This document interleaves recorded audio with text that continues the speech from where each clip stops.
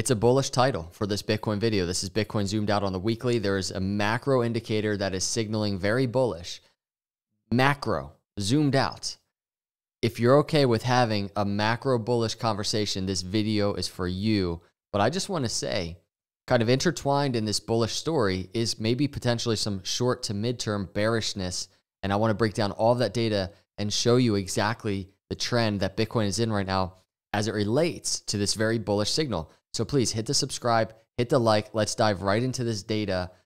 This is Bitcoin on the weekly. And we're going to, as we dig into this data, we're going to go all the way back to like 2013 even.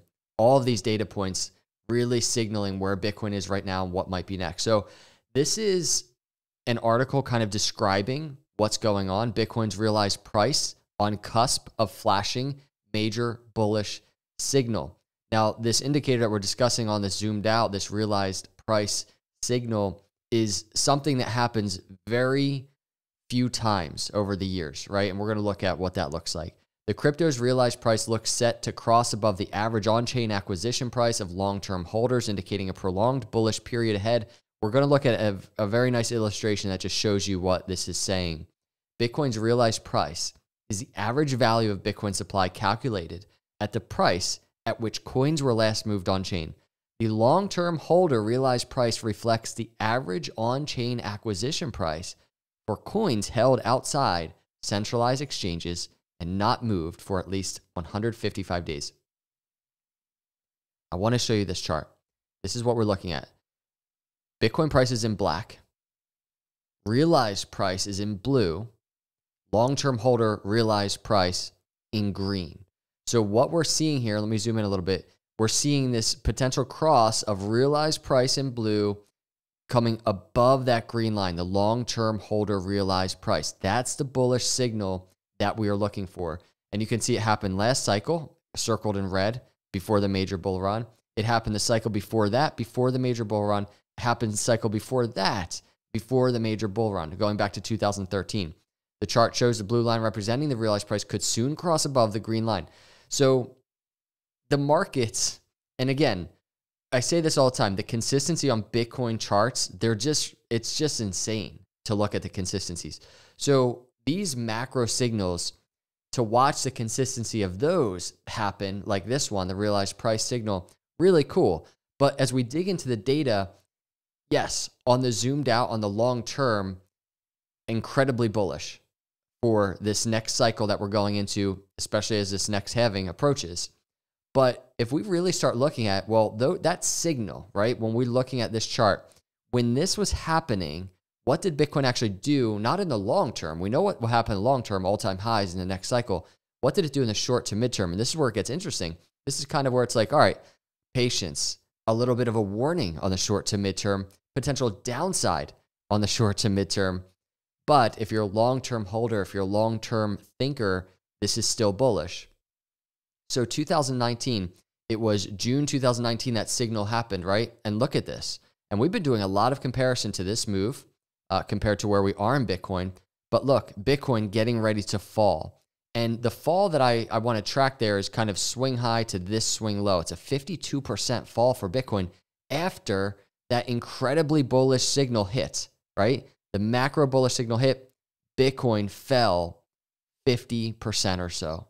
Now, if we go back and we look at bullish back here, 2016, look at this. This was right before Bitcoin, maybe a week or two. I'm not sure exactly the week that bullish indicator went. Bitcoin fell 40-some% to the downside, right around 40% to the downside. Go back to 2013, even. Bitcoin put in that macro signal, that bullish, crazy signal, and you can just see Bitcoin went parabolic. But even in the short term, it actually fell. It's about 20% or so. Every time this indicator has signaled, Bitcoin actually pretty close to when it happened or just weeks later, basically has fallen. And that leaves us with a question right now. And this is something that we analyze when we're talking about short-term analysis. We have targets to the downside all the time, right? We have targets that we've just been tracking. I mean, if I go to a 6-hour chart, just look at this. We have even this higher low area for Bitcoin that is in play. This is a 6-hour chart. This swing low back here to the swing high, Bitcoin does have downside, right? Bitcoin could hit $24,000, $22,000, testing this higher low area of support. That would be a fall from where Bitcoin is of right around 18%. Ultimately, a total fall of around 28%. We know that's in play from these short-term technical analysis targets. But when we go to the weekly chart, it becomes interesting to just get that dynamic in play just in your own mind. For me, as I'm watching this, right? Because I sit here and I know that I'm long-term bullish. We have the halving coming up. We have so much happening in terms of Bitcoin and crypto, offering now a true adoption use case to the world and the macroeconomic failures of the financial system, right? That's in play this cycle more than any other cycle.